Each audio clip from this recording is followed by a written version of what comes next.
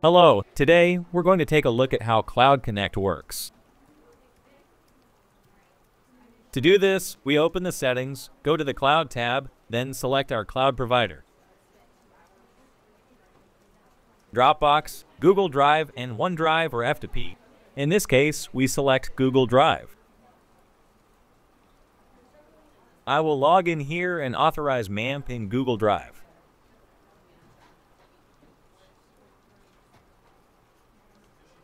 Now I'll select the database, which in my case is WP Blog.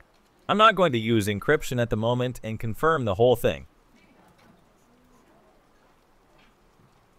As you can see, MAMP Cloud is now activated and everything is set up. I can now use MAMP Cloud Connect to back up my local files, including the database to my Google Drive, for example. Now everything is loaded into the cloud.